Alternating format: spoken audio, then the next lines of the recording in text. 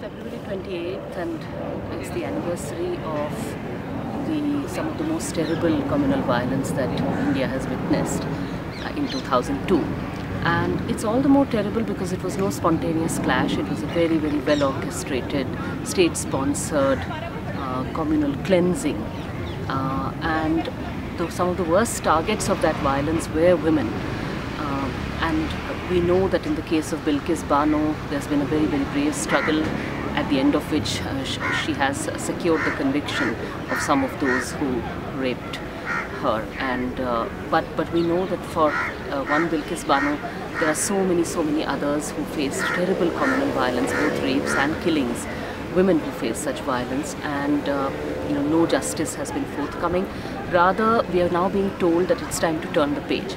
So I'd like to say here that the trivialization of the anti-communal discourse, whereby anti-communalism becomes something that it's like a cloak that you can don and doff based on whatever the prevailing political winds are.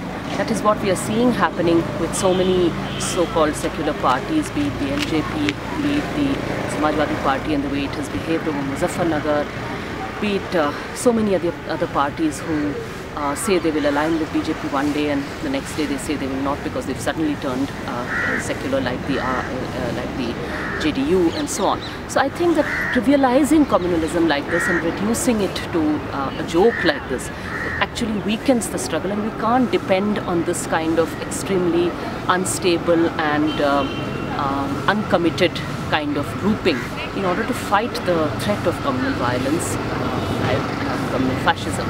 I think instead that we need to really remember that actual people lost their lives, actual blood was shed, people were devastated as a result of this, and they continue to be.